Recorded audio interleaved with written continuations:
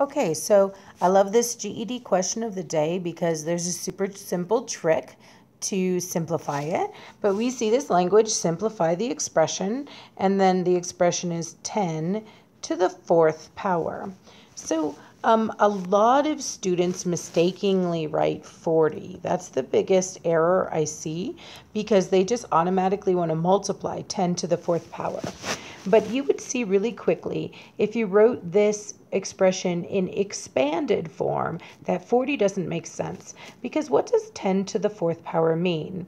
Well, it means when you have an exponent is that the number is repeatedly multiplying. This could be rewritten as 10 times 10 times 10 times 10, or the number 10 multiplying by itself 4 times.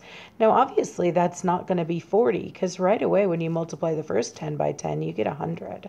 This 10 times 10 would also give you 100. And those two numbers still need to multiply together. Now, there's a really nice trick for multiplying them together. 1 times 1 is 1. And then I'm going to add in all these zeros. So it's pretty easy to simplify this, what I would call the long way. It's called expanded form. Expanded form.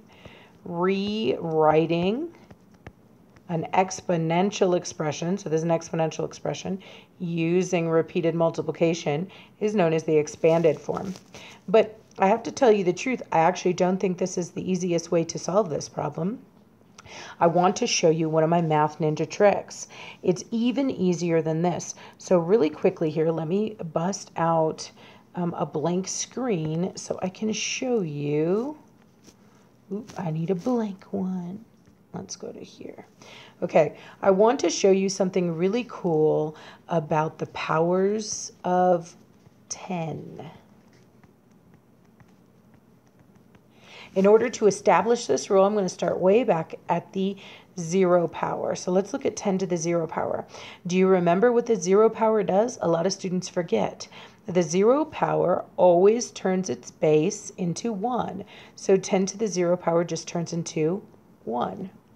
Now let's examine the next power of 10. The next power of 10 would be 10 to the first power. Well, most of us know that when you raise something to the first power, it does nothing. So 10 to the first power is the same as 10. Now let's look at the next one, 10 to the second power. Again, remember that doesn't mean 10 times 2. It means 10 times itself twice, 10 times 10, or 100. Now I'm curious if you've seen the pattern yet. Maybe I'll bust out one more to see if we can see it. Okay, if 10 squared was the same as 10 times 10, 10 to the third is 10 times 10 times 10, or 100 times 10. I'm just doing this off in side work because I actually have this memorized. I'd like you to see it too. But 100 times 10 gives me 1,000. So I can see 10 to the third power is 1,000.